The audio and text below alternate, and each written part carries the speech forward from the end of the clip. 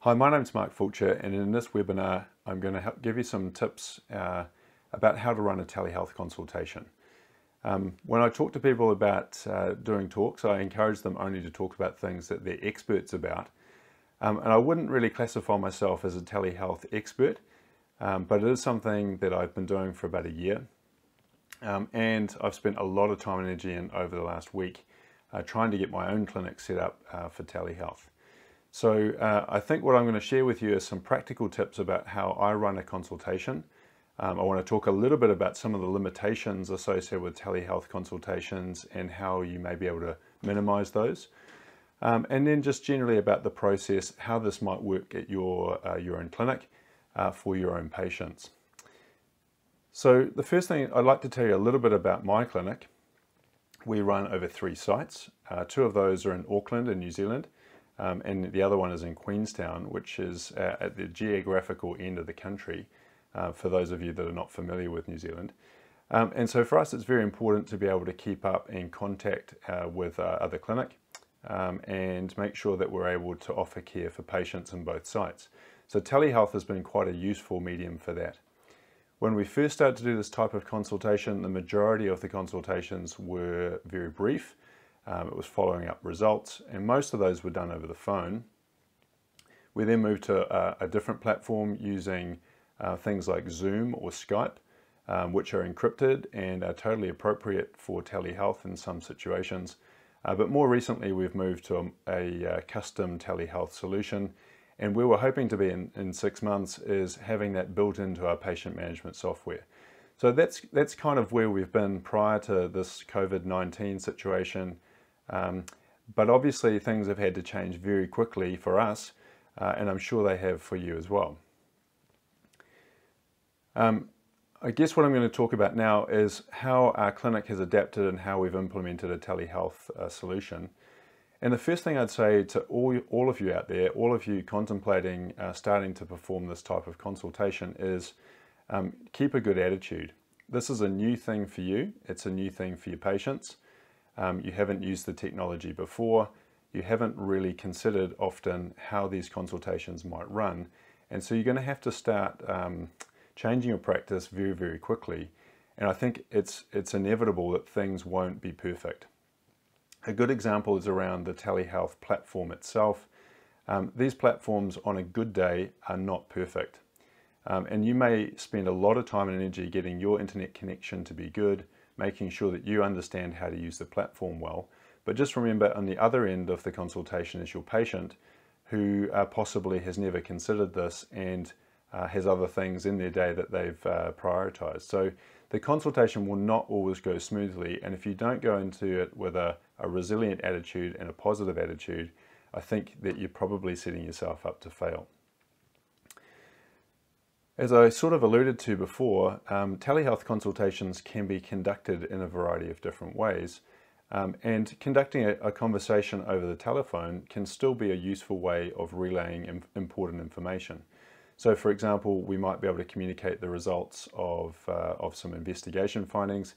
We might be able to talk to them about how their treatment is going, are they on the improve, what's happening to their pain, but it is a relatively limited way to communicate. And I guess a lot of you will be physiotherapists, and so we really need to think about how we're going to be able to offer a viable service, and for you, being able to show them some exercise and be able to help them with their rehabilitation is going to be an important part of the consult.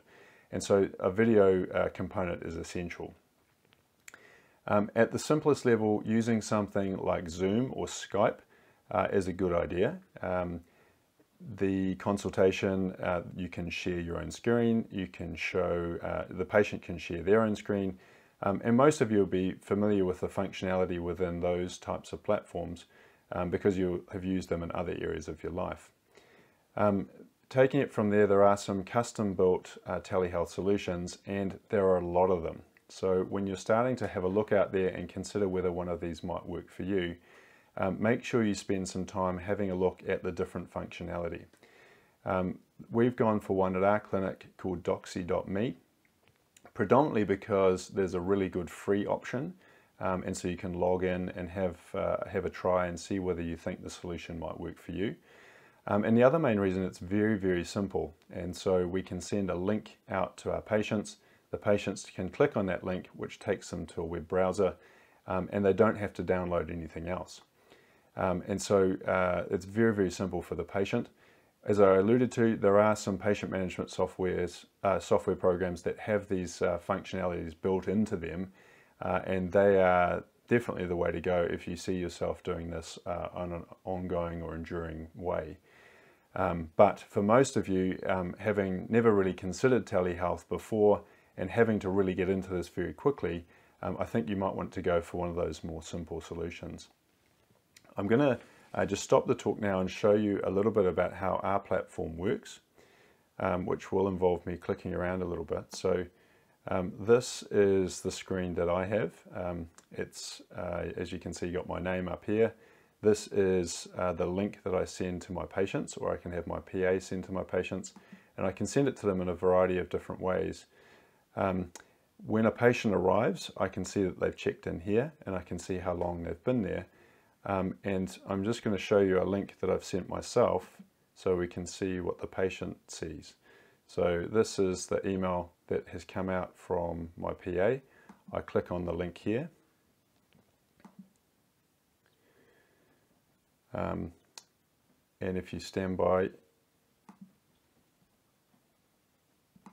I'm going to type my details in.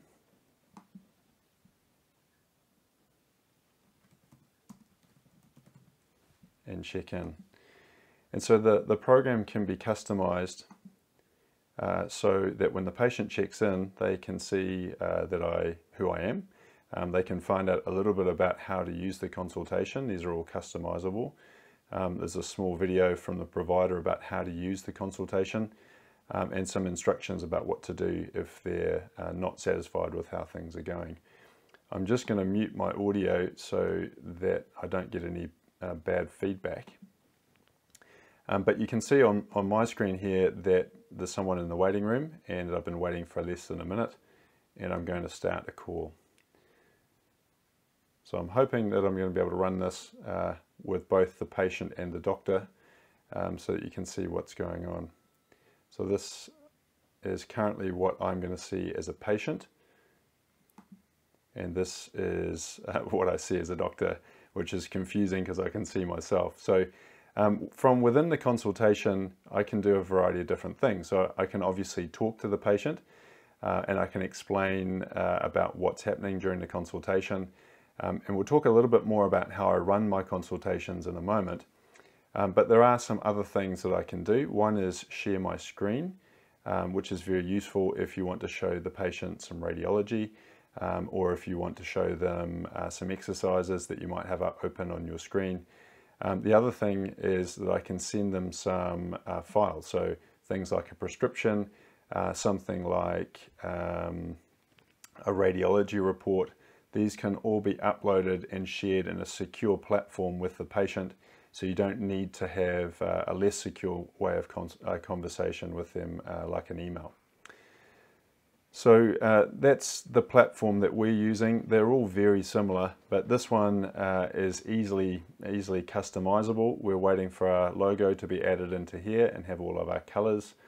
But obviously they're pretty busy, I would imagine, right now with the rest of the world trying to figure out how to run these consultations.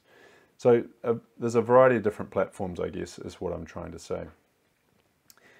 The next thing, you really need to consider how your setup is going to work for you. So for many of your practices, you need to find a solution very, very quickly. And I think communicating that to your clinicians and also to your administrative team is really, really important. And like any other technology, there's going to be a learning curve. So for us, we decided at the beginning of the week that this was how we were going to go. We cancelled all of our patients on the Monday and moved to a telehealth solution. Then by Tuesday, most of our clinicians were up and running using the web portal. And by Wednesday, our clinics were full and we were running exclusive clinics on telehealth. I think one of the things to keep in mind is that there are going to be problems. So we had a weekly or an end of the day consultation or phone with all of our team to see what had gone well and what hadn't gone well. We've set up a WhatsApp group, and so we're communicating with each other about things, problems and solutions when we find them. So I think it's unrealistic to expect that you're providing some information once and that your team is going to be able to get up and running. One of the key things I think when you're running a consultation with your patient is to be really clear about the limitations of the consultation and to acknowledge those. So I think where problems arise is when you maybe try and overstep the boundaries of what the consultation allows you. So for some patients, you really need to make sure that you are performing a clinical examination. Some patients, their problem is very complex, and so the probability of being able to resolve that properly within a telehealth conversation is fairly limited. What I think you can do is get the conversation started. So we can make some form of action plan. And at the moment, I think you need to realize that your patients don't have another easy solution, and their option is to go to an emergency department where, frankly, most of them don't want to go. And quite frankly, the emergency department staff don't want these patients in their emergency room at the moment. So initiating a plan and initiating an assessment, I think, is very appropriate, but explaining to the patient that we may need to get them back, if need be, making sure that you're referring them to the emergency department if you think that their problem is time sensitive, or referring them on, say, for a specialist opinion or to their GP where appropriate. So I think don't try and do something that the technology does not allow you to do. To try and illustrate that, I'm going to show you two patients that I saw earlier this week. The first was a 24-year-old who had a classic history for a hemarthrosis, so a twisting, pivoting injury during football. They felt a pop, they had their knee rapidly swell, and they were very sore. So this is a classic patient where you can make a really good diagnosis through the history. Examining them is more challenging.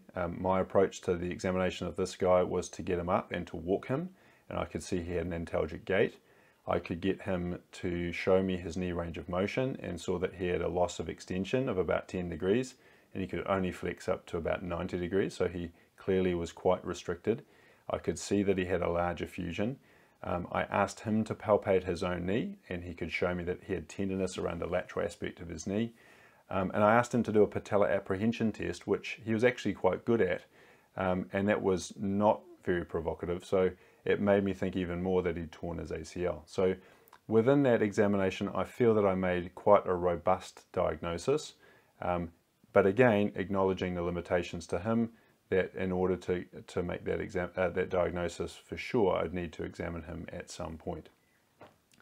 I then spoke with him about his options for treatment, and my suggestion was that we started some rehabilitation.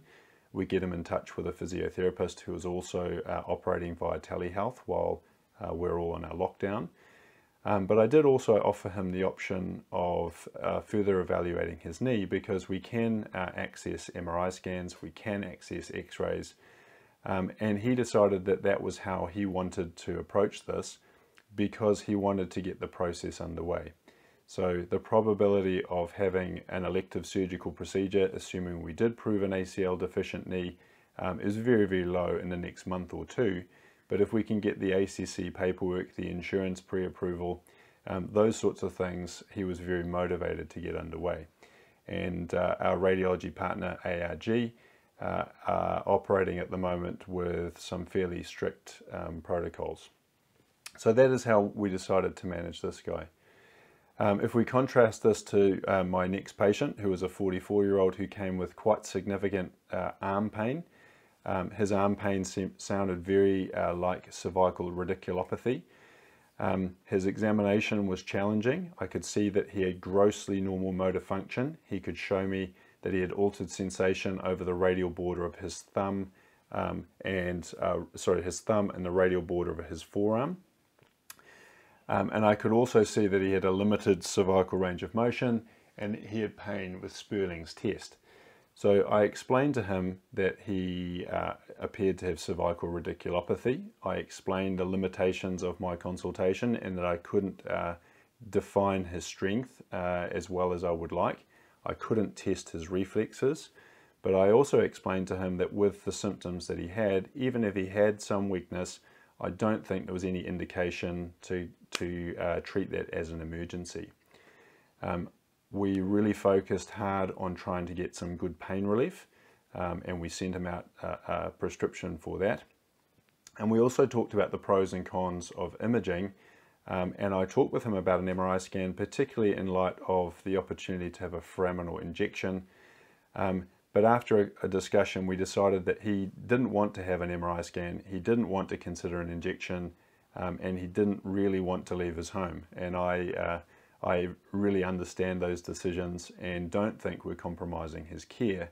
But again, we arranged some careful follow-up so that we can see how he's going, make sure his symptoms are improving, and make sure there's no deterioration. So again, a limited consultation, but I think by making some sensible decisions about what the likely outcomes of that problem are, has allowed us to mitigate that risk.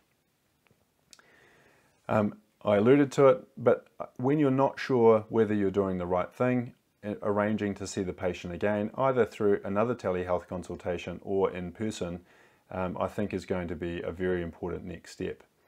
This week, we're only seeing people by telehealth, but next week we're setting up some acute clinics. So patients with more significant need, potentially this guy with cervical radiculopathy and a lot of pain, he is going to come back, or he potentially could come back and see us in an acute clinic.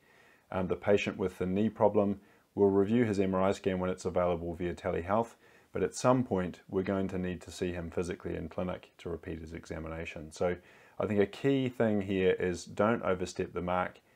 Make sure you acknowledge the limitations of the technology, and in situations where you feel that your consultation has been somewhat limited, then make sure that you're bringing the patient back. We've talked so far about clinical processes, so I think that those are probably what interests most of us the most.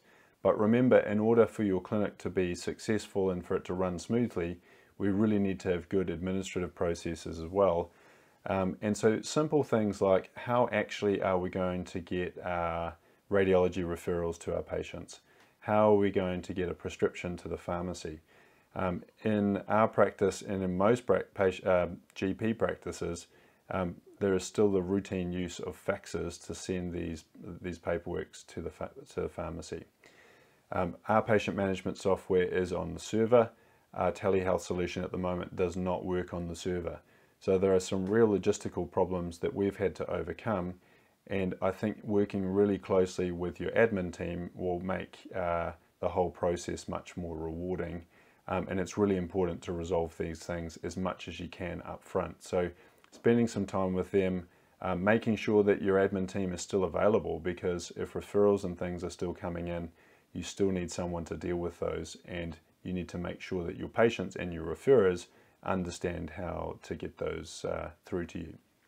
And in our practice, we're running a normal referral system. So we absolutely want to continue to see patients. We have phone numbers deferred or deflected to our PAs who are working from home. So from the outside, I hope it feels very much like we're running a normal service.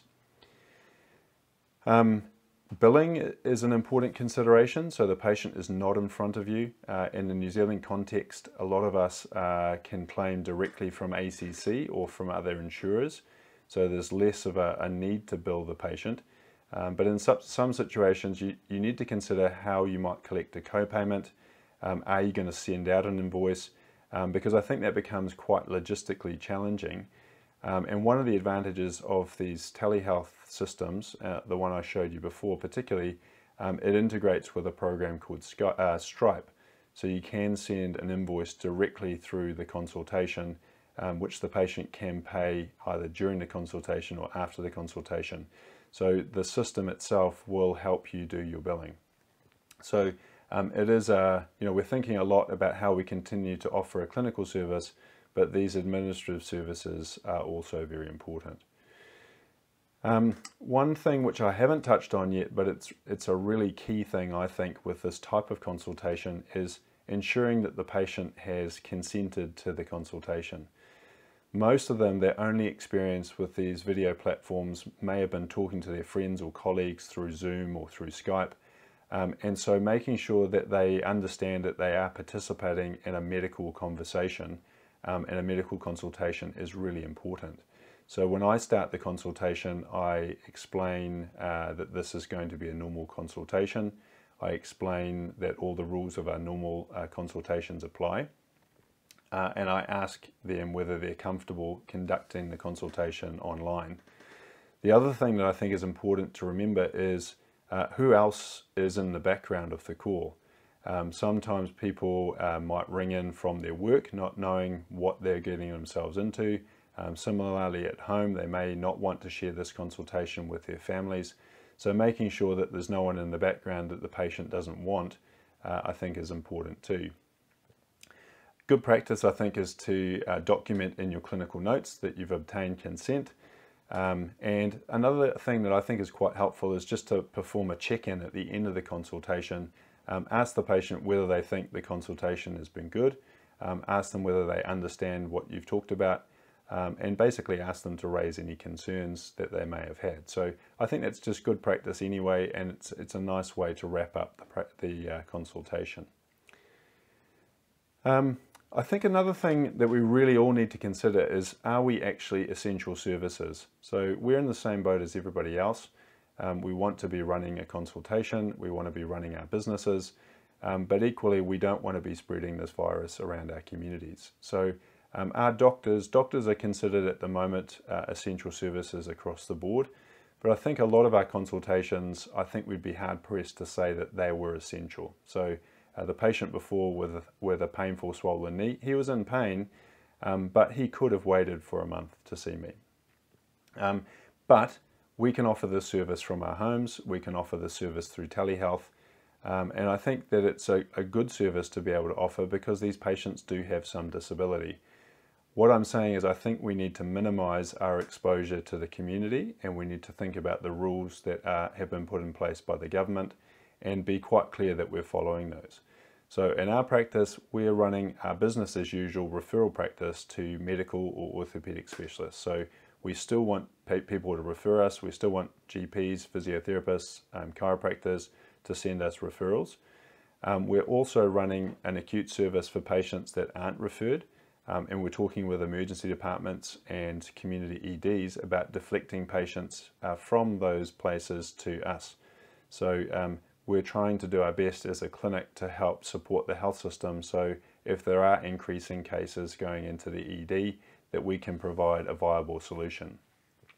For those of you who are allied health providers out in the community, we're trying to get patients in as quick as we can. So patients that need pain relief, we're trying to have acute appointments with our providers every day so we can help with that. Talking about imaging, talking about injections, these are all things that we're trying to have on our radar. And as the other thing I alluded to before is around how, I've lost my train of thought, what we do with patients that have time-sensitive problems. So we are going to be running some limited face-to-face consultations on a one-in, one-out kind of basis, minimizing time in waiting room, minimizing contact, but providing a hands-on service for patients that genuinely have need. So that's something that we'll be scaling up, I think, over the next week or two. Just a final couple of things. A lot of people, so there's been quite an explosion of community-based ultrasound-guided injections. And so I just wanted to reinforce to you that there has been a suggestion that we should be avoiding some types of non-steroidals, particularly ibuprofen, but also corticosteroid injections during this crisis. And the NHS in the UK has essentially banned the use of steroid injections. So we know that steroid injections do transiently lower immunity, and there have been some case reports, particularly of Nurofen, being associated with worse outcomes in young people who have contracted COVID-19. So I think when you're talking to patients, having an understanding that these may be a problem, it's not an evidence-based approach, so I can't say for sure that a steroid injection is going to make someone more likely to get COVID-19, but I think it's worth having a conversation. And I think if you are thinking about referring someone for an injection, you may want to send them through someone like us. to help triage that, explain the consequences of that injection to your patients. The final thing I wanted to mention was around ultrasound. So if we think about referring patients for imaging, if you refer them for an X-ray, there's very limited contact with other people. So the radiographer can stay fairly remote to the patient. They don't have to spend prolonged periods with them. The patient lies on the table, has the X-ray, and then leaves. If we're referring them for an MRI scan, it's very similar. The MRI tech does not have to spend a lot of time with the patient. And again, the radiology practice that we're using is working very hard to minimize all patient contact. If you contrast that with ultrasound, in order to do an ultrasound, the patient and the sonographer need to spend a fairly significant amount of time together and in quite close contact. So I would encourage most of you, if you're thinking about imaging, think very carefully about whether you think an ultrasound scan is a good idea. And I would have a low threshold to try and access an MRI scan. And that's where our acute clinics, I think, might be quite helpful for you. So if you think your patient needs more imaging, I would suggest referring them to us or referring them to an orthopedic surgeon in your region who's able to see them quickly. And then we can consider what type of imaging might be more appropriate for them. So I guess in conclusion, hopefully that's been useful for you. So that's a kind of practical approach to starting to get involved in telehealth and some of my thinking about how we might be able to run our consultations over the next few months while we may be working from home or working from elsewhere. And I think the final thing I would say is while in New Zealand we have 4 weeks where we know we're going to be working from home, I think we need to be preparing ourselves for what next. So in some regions, I think 4 weeks might turn into 8 weeks or 12 weeks. I think also when we start returning to work in 4 weeks, if we do, we are going to think seriously about how we're going to protect ourselves and our patients from this virus. So I don't think the problem will be suddenly eliminated, and you might need to be thinking about how you order masks, what is your process around your waiting rooms, and potentially we could think about another webinar for those things later. So I hope that's been useful for you, and stay tuned for more telehealth resources from the clinic later next week.